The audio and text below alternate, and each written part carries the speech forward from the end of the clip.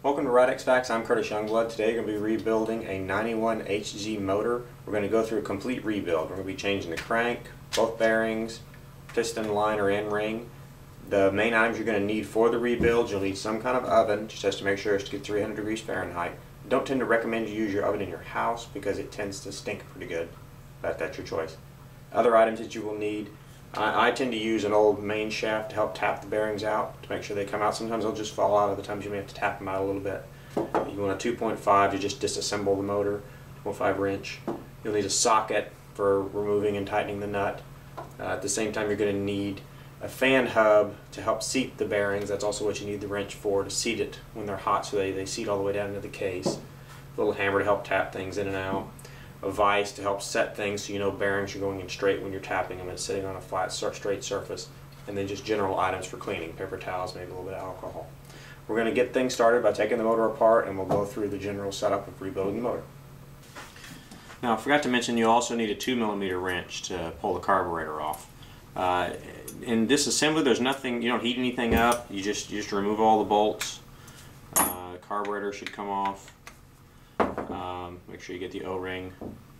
The head you're just gonna pull all these bolts, all 6 of these bolts, and pull all 4 of these bolts to get the motor and its basic breakdown. So then you can get the piston liner. Excuse me, wrong wrench.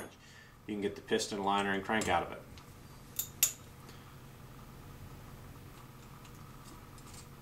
Now, once you've got all the bolts loose on the head, when you're pulling it out, just make sure not to lose the washers. You can drop the bolts down. There's shim washers in the head. Just make sure not to lose those. You can see this motor is kind of dead. You can tell it really burned bad on the head. Okay, now I'm going to get to the back plate.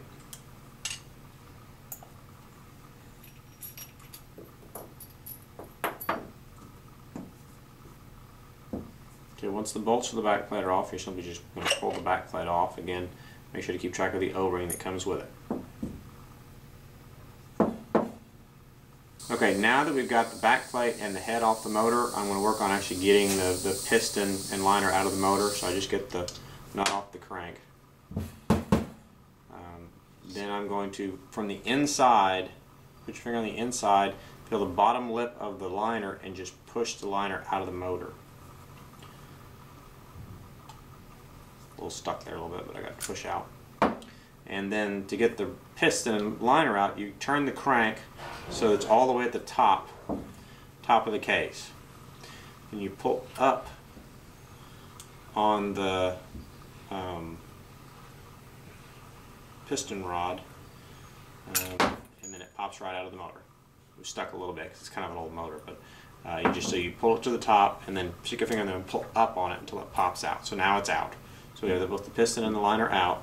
To get the crank out, you can usually just push it with your finger and it'll pop out. If not, sometimes you have to have a little piece of wood and bang it against the piece of wood to get it to actually pop the crank out. So now we got it all disassembled. All that's left now is to heat it up to get the bearings out. So I'm actually going to take well, actually, sorry, one more thing. I usually take the retainer for the carburetor. I go ahead and pull that out just so there's no heat issues. Should handle the heat fine, but I go ahead and pull it out. So I just go ahead and unthread this the rest of the way, push the back side out, and then pull the screw and the remaining piece of that out. So I've got all these pieces out. So all I really have left is the case and the bearing. So now I'm going to heat the oven up to 300 degrees and set it in the oven for about 20 minutes. So let the case expand so the bearings are loose so I can pop them out. Okay, I've got the oven heated up to 300 degrees Fahrenheit. I'm just going to take the motor case with the bearings and stick it in the oven and let it heat up a little bit. Some people at the same time take the actual bearings, the new bearings, and put them in the freezer so that they contract and will go into the expanded motor later on. I don't tend to do that. I don't like the idea of freezing them and possibly getting water in the bearings and stuff, so I leave them at room temperature. But we'll wait for this to finish heating up about 20 minutes. We'll come back and get the bearings out. Oh, I think that's our 20 minutes. Let's get our motor out. Should be good and hot. I just use paper towels. You could use a oven mitt or something. The bottom bearing, the back bearing, you should just tap, it comes out. Front bearing, usually what I'll use the vise for is to give it a good base to sit on, then I'll tap it out with the main shaft.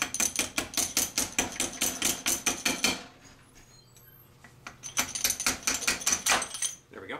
Got the bearings out, heat it up. Now I just got to clean the motor out with some paper towel and alcohol and be ready to put the other bearings in. Okay, now once the bearings are out, the big thing you want to do is clean where the new bearings are going to seat. Like this has a lot of goop down inside the motor. You want to take some paper towels, clean all that out. Maybe take a screwdriver with paper towels on the end of it and just clean out all the areas where the bearings are actually going to sit before you press the new ones back in. And once I finish cleaning out the insides of the crankcase, I go ahead and wipe out everything just so there's no other material left from the old stuff that was in the motor. Once it's all cleaned out and flushed out, I then put it back in the oven at 300 degrees Fahrenheit so it can warm back up again. I also then I get out the new crankshaft for the motor and the new bearings. It's always good to just inspect everything before you put it in the motor. Look at the bearings, spin them, make sure they seem to feel okay. There's no debris or anything in the bearings. There's almost never is, but it's always good just to check. To prepare them for putting them in the motor, I go ahead and slide the rear bearing on the crankshaft, and the logos, or the things you can read on the bearing, go toward the back of the crankshaft. So just press them on. Sometimes they're kind of a tight fit. Press it all the way down to the base till it touches. Now the front bearing, what I'm doing is I'm actually going to put it on the crankshaft backwards, where the open part of the bearing is actually facing out. The reason I'm going to do this is I'm actually going to use it to put it into the motor and then pull this out and then go back in the other way. So I'm going to use this as my thing to hold the bearing as I put it in the motor. So I put the front bearing in there backwards for when I actually install it in the motor. Okay, this is now ready. We're going to wait for the motor to finish heating up again about 20 minutes, and then we'll install the bearings. Now to be ready for when the motor comes out of the oven to put the new bearings in, you want to have the crankshaft with the new bearings on it, the front bearing reversed. You want to have the hub ready so you can tighten it down and pull the bearings up tight, have your wrench ready to do all that, and the nut for the motor. So I'm going to pull the motor out of the oven. It's been sitting there about 20 minutes, about 300 degrees, smoking pretty good. I just pop the front bearing in, hold it in place with one finger, and then pop the back one in, hold it up, and I'm going to put the fan hub, I'm going to hold my finger in while it's hot.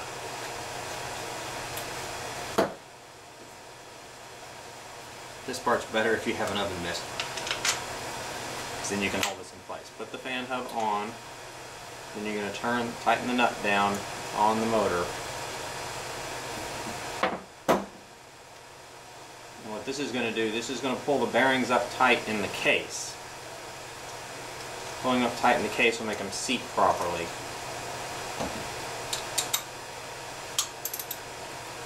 Tighten it up. Okay. It's tight. Now what you're going to do is push down to get the top bearing seated. And then you're going to grab the case and then pull to get the back. So you're going to get the front seated. See the front just click. Hear it click. Front seated, and then pull and make sure the back. And what you're going to have when you're done, it'll be in. You have a tiny bit of vertical play. You're going to click just a little bit. Tiny bit of vertical play, and you know it's seated correctly. One thing I tend not to do, it's tempting right now to sit here and spin it and see how nice and smooth it spins. When the motor's still this hot with no kind of lubrication, I tend to not do that. I'll let it sit and cool off before I mess with the motor anymore. So it's going to sit here and cool, then we're going to work on actually putting the other components back inside the motor. While the motor's continuing to cool, I'll set it aside, and I'll actually get the piston and ring all ready to put in the model. First thing I do is actually put in the motor, I should say.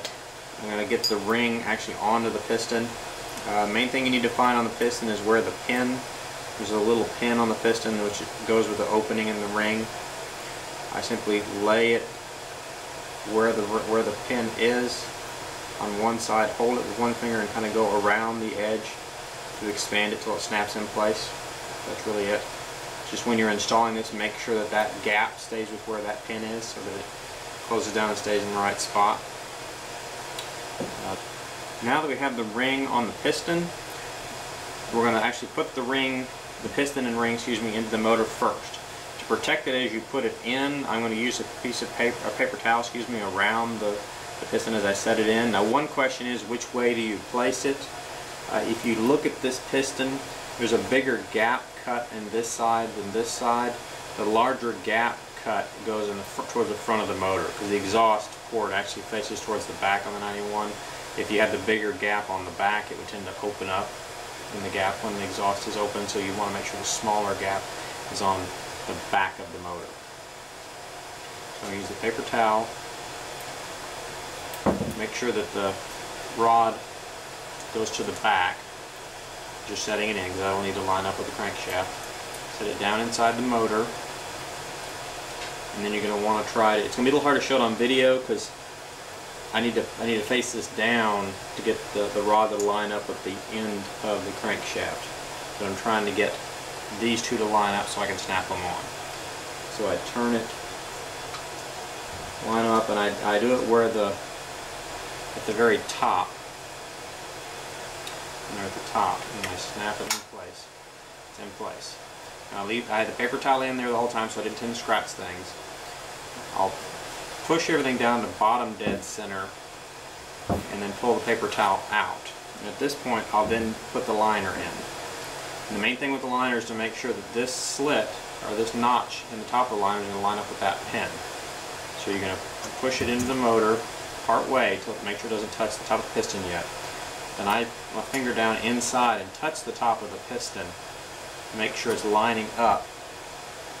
Okay, with the liner in there, with the piston down there lined up on the bottom, you keep rotating and push. There it goes, went over it, and then all the way down until the liner is pushed straight on the pin. And just turn it and make sure everything turns freely. Okay, it's all together. Now we just need to put the back plate back on and the head back on. I'm going to keep this with just a stock single shim. I think it's an 8/1000 shim.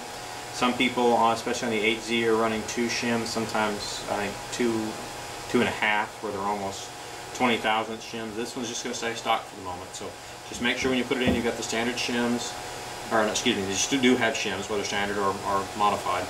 When you put the back plate on, make sure you still have your O-ring, and when you put the carb back in, make sure it still has its O-ring too to stay sealed. Okay, so as I'm putting the head on, I just make sure the ring, the little shim there is still in place. Set it so that it doesn't get trapped. Sometimes if you turn it this way, it can actually drop out and get caught between the head of the engine and the main body case. So I tend to keep the head down with the shim on it and put the body toward it, so I make sure it stays lined up. And then I just put all the bolts back on the head.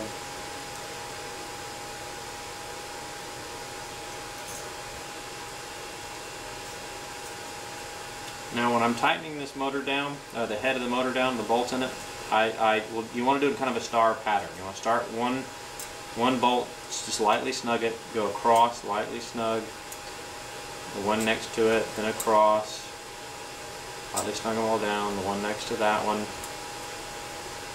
and across, and you just slightly torquing it a little more and a little more each time. Some guys actually use torque wrenches for this to get an exact number.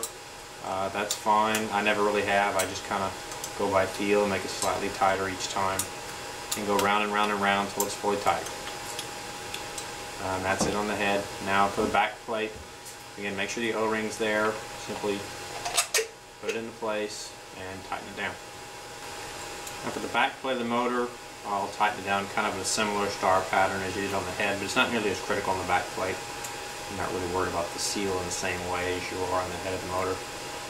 So just not to spend quite as long tightening this down. Then on the carburetor, once you have the back plate down the carburetor, just make sure to reinsert the pieces that connect the carburetor in place, that will clamp the carburetor in place. The main issue is actually lining them up so they actually sit properly. Once that's done, you just slip the carburetor into place, tighten it down, and your motor's all done. It's ready to reinstall in the helicopter, break in, We'll probably do a Radix fax later again on the actual break-in. General summary of it is run it about tuned, in other words at temperature. Just de-pitch the model so you don't load it too much. Run about 20 runs. Then you should be able fine with just going ahead and put more pitch into it and going full speed on it. But that's the rebuild of the 91 HZ. Hope you enjoyed it.